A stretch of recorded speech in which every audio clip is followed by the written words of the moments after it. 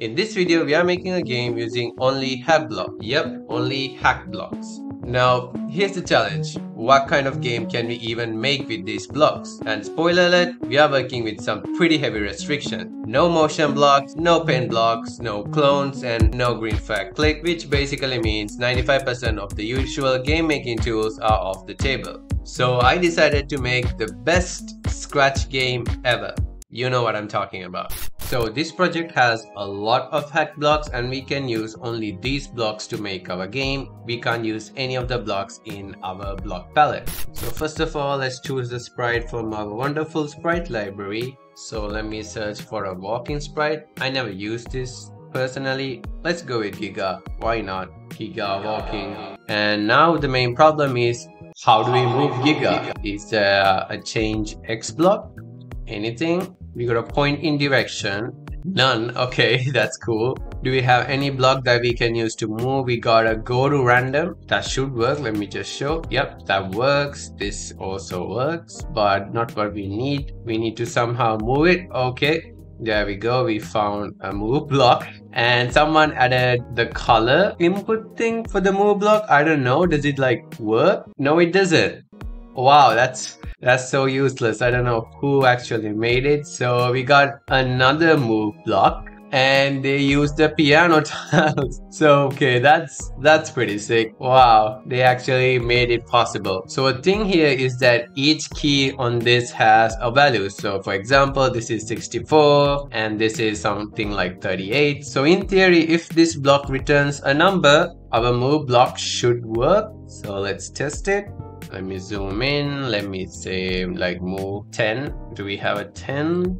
10. There we go. So now if we click this, in theory it should work. So let's test it out. And wow, it actually does work. So our Giga is finally moving. So we could even adjust it. Let me say something like 36.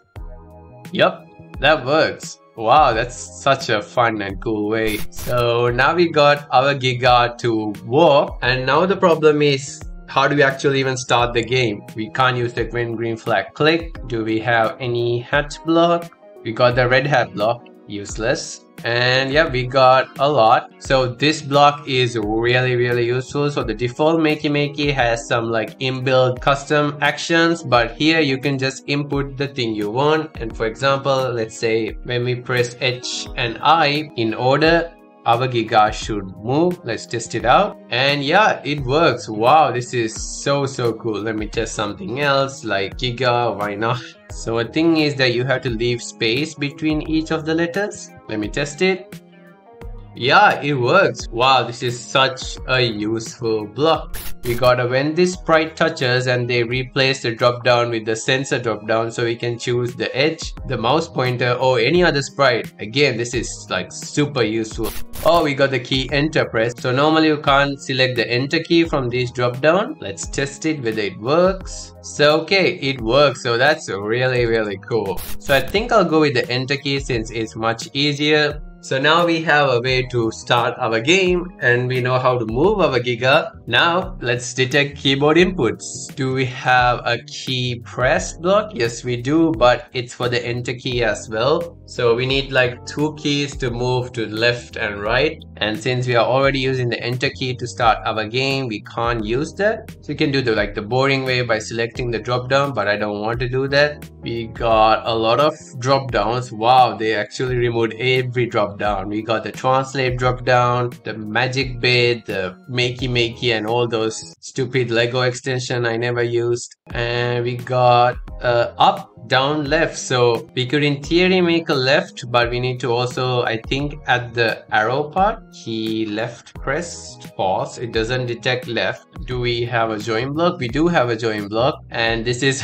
also another piano tile. What's with piano tiles? That's crazy. Do we have another? I mean, we could use this. So this is not necessarily a hack block, but you can use it by combining both the key press with the join. And what this would do is now you can just press something like Shift +2 and yes, it would detect it as an add. Really cool. But I think we can use it onto another theory as well. We can just use this left. I think this would return you left. And if you keep a space and then type arrow, it should in theory detect my left arrow. So let me test. Yep, I'm currently pressing it and it says true. Awesome. I'm not pressing it right now. False. Alright, there we go. Now we got keyboard inputs, so it should work for the other arrows as well. Let me test it as well. There we go. It works. So now we also have a way to detect keyboard inputs. Now we need a if block, and I don't think we got an if block, but a useless if block. What else do we have? Oh, we got a while block. So this is actually a block that was removed from scratch. There was an original while block. So when we click our right arrow, it should move. Let me just press this. Yep, that works. So now we need some kind of way to run this forever when we click the enter key, and I think I found something. Where was it? There we go. Repeat infinity. Why not? I don't think this would work. Would it? Repeat infinity. Let's just click enter, reposition giga. For the moment of truth, does it work? Yes, it does. Wow. I did not expect that to work. That's so cool. So now we can move our giga, but only to the right. We can't use it to move it to the left because the move only works on the direction we are pointing at. So we need some kind of way to change our direction. So I think I found a block for that. So there is a point in direction none. So we could use our join block and plug it in. Point in direction, we could set it to something like 90. Do we have a 90? Yes, we do. Awesome. 86, 95, 90. There we go. Let me set this to left to right. Duplicate the whole thing. Change this to left arrow and point in direction 90. Move 10 steps, but instead point in direction, and I'm adding here a negative sign, so it will point in direction negative 90. And now let's test it. Does it work? Yes, it does. There we go. That's so cool. Like if you show these blocks and say it would actually work, wow, that's awesome. So the next thing are the apples. We need apples to fall for our giga to collect. So let's hop into our wonderful sprite library again. What do we have? What do we have? We got an orange, we got a muffin, we got this abomination. Oh, okay, let's go with the banana. It's not apple catcher, it's banana catcher. Okay, that sounded cursed. So now I think we can do the same thing. When create enter press, repeat infinity and get rid of all of this. And we need the move block. Add it like here. Don't get rid of that. And we need to move 10 steps would do. We need to move it not from left to right but from top to bottom. So how do we do that? And again, that's using our good old direction block. So let me just duplicate, point in direction. Let's say 180. Is there a 180? No, we only got like 130. So okay, I can't use this block. So I think we need to change this direction from here, and if we change it to 180, now in theory should work. Let's grab our banana. Yep, there we go. Now our banana is falling from top to bottom, and then we could go to the costume editor, select and rotate, and there we go.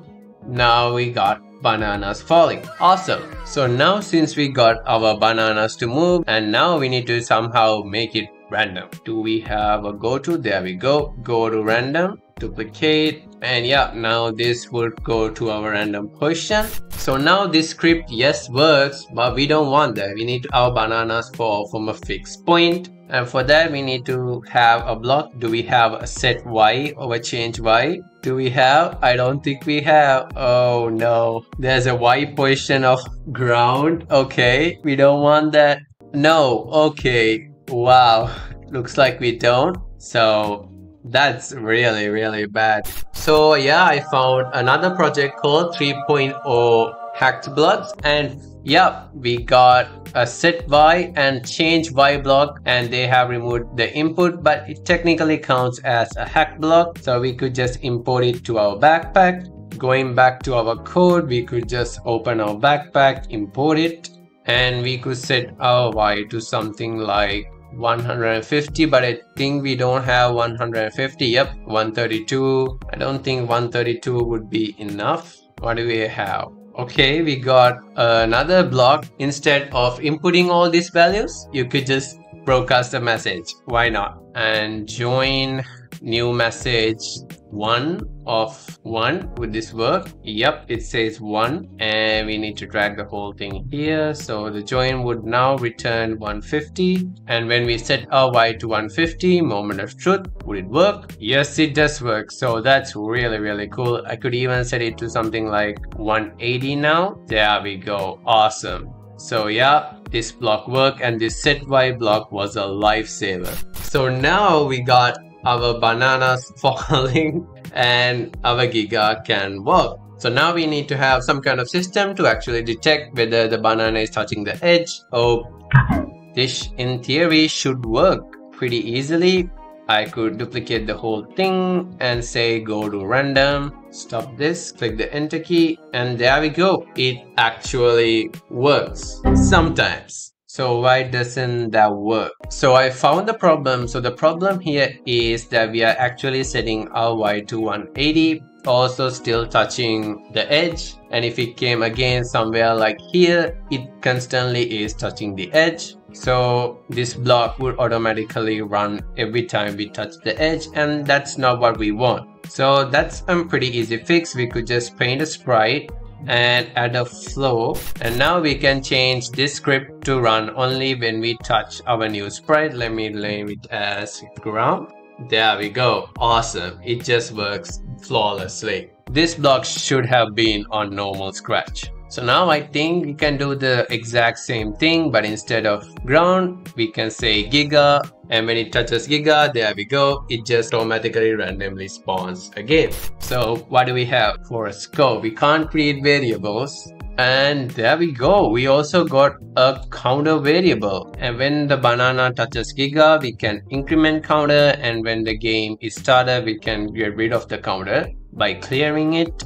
And now we need to somehow say the counter. So for that, I think we can actually duplicate the whole thing and repeat infinity. We can use a say block.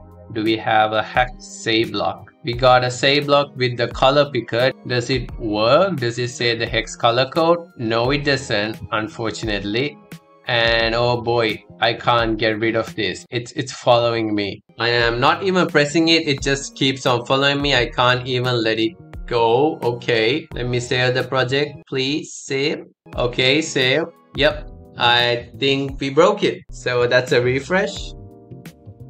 So now unfortunately we are left with only a default hello block without the actual color thing. It just vanished. But hey, it's still a hacked block, why not? And repeat infinity, we could just say counter, and now if we run this, there we go, our code works. So now we need to make our game polished. Just duplicate the bananas to add a little bit more challenge by adding 2 bananas. Yep, that's much better. And we could make it more visually appealing.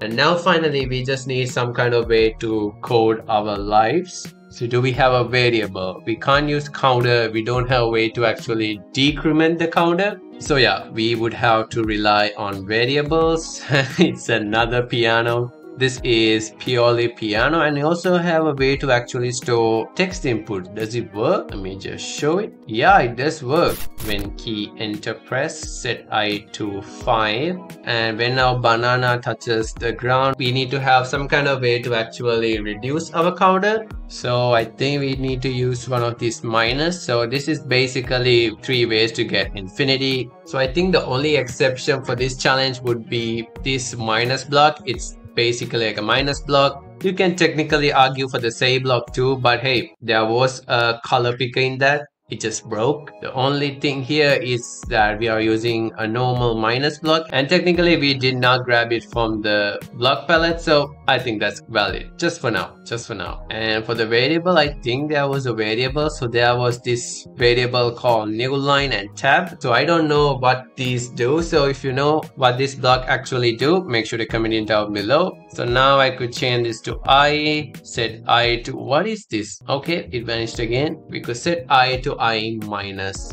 1, and yep, there we go. Now we got a way to actually reduce our lives. What is this block? Oh, awesome. I think we broke it again. So let me just save it and reload again. So would our project still work? Okay, it works. Oh my god. So relieved. Okay, it's still there.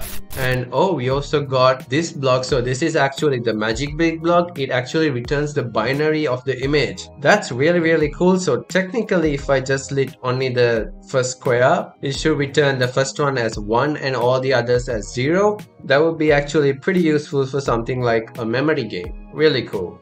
Why?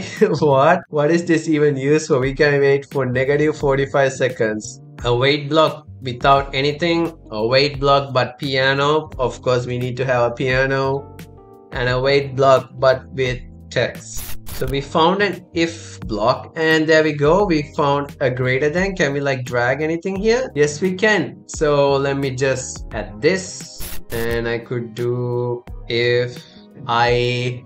How do we type in 0? Is there any other way to type 0? Oh, we can use the magic bit thing, and we could just get rid of everything. It will return 0, 0, 0. Would this work? So repeat infinity should come inside the repeat infinity, and while I is greater than 0, now it should work. 3, 2, 1, 0, and there we go. It does not work.